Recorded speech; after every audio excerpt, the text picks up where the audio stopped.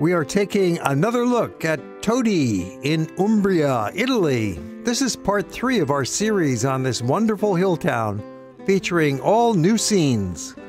Spending some quality time on the main shopping street and in the Grand Piazza, a fine place to see the locals of all ages out playing and strolling and talking with their friends. It's the most historic part of town. We'll also walk along some of the interesting side streets. Some lanes turn into staircases because Todi is a hill town, and from different perspectives you get great views looking out across the countryside. You'll see a beautiful fountain right along the central part of the main shopping street on the small Piazza Bartolomeo d'Albiano. The eagle statue at the center is a symbol of the city of Todi. Traditionally, he's the bird that chose this location to build a city, with shops and pizzerias nearby. Todi only has one main shopping street. Here it's called Corso Cavour, and a little bit lower down it changes names to Via Roma, lined with very interesting shops for locals and visitors alike.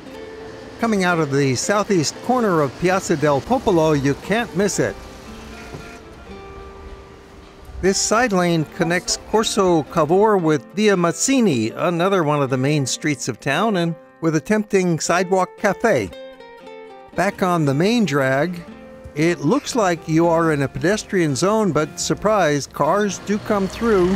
They drive very slowly in courtesy to the people walking, but this is one of the main roads of town. These streets were obviously laid out way before there was any automobiles, perhaps as far back as the Roman times.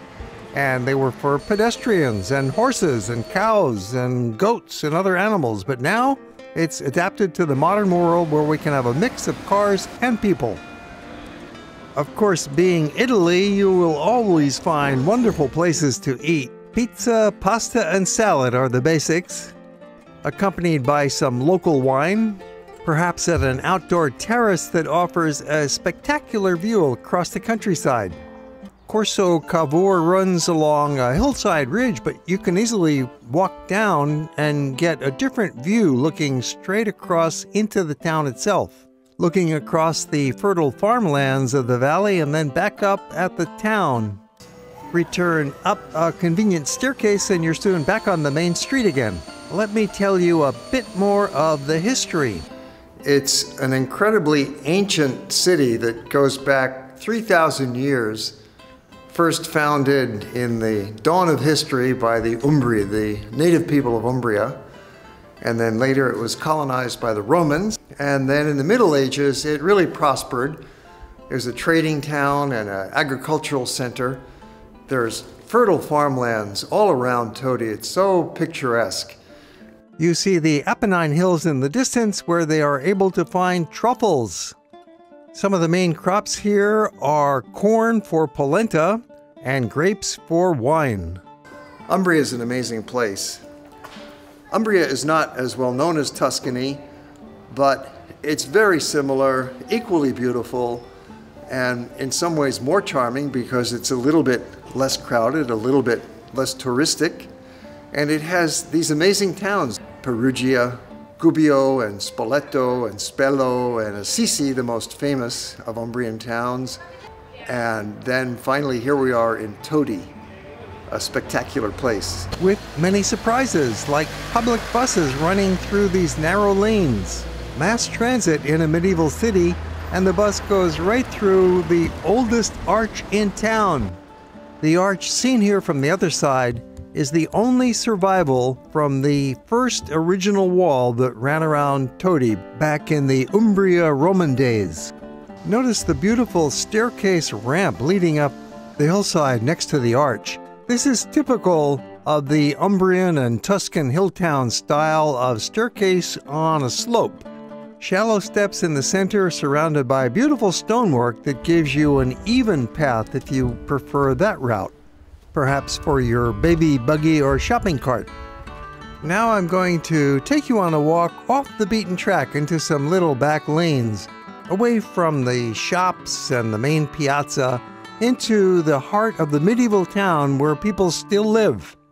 It's a wonderful tangle of lanes just a few blocks to the west of the main shopping lane on the main piazza that makes a lovely stroll through these alleys passing these ancient stone buildings. You might get a little lost in here, but don't worry, it's a small neighborhood, and it's the kind of activity that you don't find in most guidebooks, a simple walk into an authentic residential place filled with the ancient charm of the Middle Ages.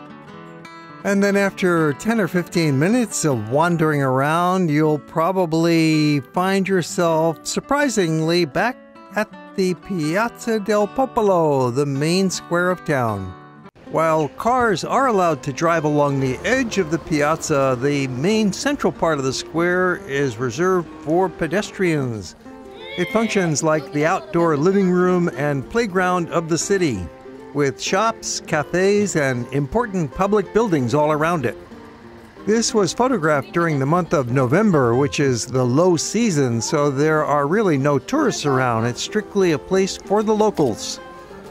Considered to be one of the most beautiful medieval-style piazzas in the country, with its origins going back much earlier to the Roman times and perhaps even to the Umbrians, 1000 BC. Because Todi is such an old city, built up over the centuries in a very dense residential style, this is one of the only open spaces in the heart of town. You can see how important the piazza is by the way they keep it so clean. Every morning it is scrubbed spotless. And the flat paving stones are very smooth and maintained so well that there's no crack or broken bits to trip over. The cathedral rises at one end, and on the right those arches lead into the Palazzo del Popolo and del Capitano. These important government buildings date back to the 12th and 13th centuries when Todi became a very prosperous and independent commune. Inside you'll find the official tourist information office, which is a handy place to get some free maps and brochures, get some information about restaurants and hotels, and ask about what's a good route to go walking on while you're in the city. Piazza del Popolo. And then where should I walk? From here, o Corso Cavour, così, Corso Cavour, all the o way. via Mazzini, via Ciuffelli, o via del Duomo. Todi's Civic Museum is located right upstairs, and it's fairly small with about 6 galleries, so as long as you're here, go on up and have a quick look around. In this 30-second summary, you'll get a quick glimpse of some of the archaeology, the pottery, the paintings, and the architecture inside this nice little museum. They've got some old guns, cabinetry, a scale model of Todi's Temple of Santa Maria della Consolazione, painted wooden statues from the Renaissance and earlier Byzantine paintings. And how about this old map of Todi showing how little it's changed over the centuries and boasting prominence as a major Umbrian town. I remind you we have 2 other videos about Todi that show you a lot more about the city, with many walking tours through the various lanes that present a complete picture of this wonderful place. Now I'd like to share some tips on the best way to arrive in Todi. To get here, if you have a car, it's not so bad. You can drive from Rome, for example, in an hour and a half. And there's parking available outside the town, and then you can just walk right in. It's small enough that it's very easy if you have a car. If you don't have a car, you can also get here by bus or by train. But I'll show you that arriving by bus is better than getting here by train, as much as I love to take trains. Because the bus will take you right into Todi itself, so it's very convenient. You can begin your sightseeing right away and perhaps walk to your hotel. But if you arrive by train, the rail station is a few miles outside of town and you need a shuttle bus to get into the city. When you get off the train at the Todi station, you wait at the bus stop.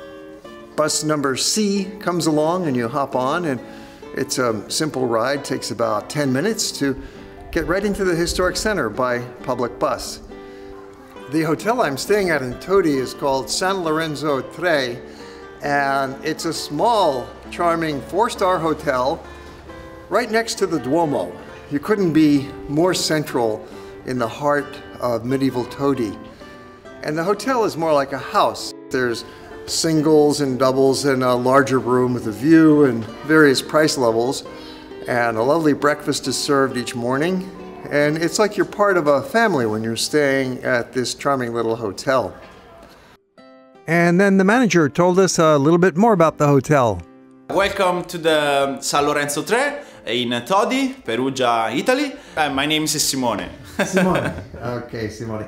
And this is, it's not properly a hotel, this is a family house because the owner, the original owner, are living here from 3 generations. We have 6 rooms and very little. And all the photo, all the furniture that you see are the family owner. And it's a very typical, very quiet and very most central hotel in Todi. The hotel offers wonderful views from its terrace, and from some of the rooms you might be lucky enough to look out on a lush scene. And you're welcome to take a stroll in their private garden. On the ground floor we have this garden. Oh. In this side we can see the Apennine Hill and in the countryside. Of course, there's some other hotels in Todi. There's bigger ones, there's even smaller ones, so you have a bit of a choice of where to stay when you come visit this town. It is definitely worth spending a night or two in Todi because there is so much to see, so much to do, and it's a little tricky getting here, so as long as you've gone to the effort of finding Todi, drop anchor and stay put for a while. Especially if you've been watching our 3-part series on Todi, you have seen there is much to discover. Be sure to look for those other 2 episodes if you haven't found them yet for the complete picture of this wonderful medieval town. We've also got videos about other cities in Umbria, including Spoleto and Perugia. Here's a brief sample, and you can find the complete movies in our collection. We're taking you to the city of Perugia in Umbria in northern Italy. Not so well known as Rome or Florence, but lovely to visit. Oh, Spoleto, you are a beautiful city. One of the great hill towns of Italy, located in the region of Umbria in the center of the country. We're visiting Gubbio, which is one of the great medieval stone towns of Italy. We're in Umbria. And we're fortunate to be walking with Isabella, who's going to take us around and show us all these great sights of this amazing town of Gubbio.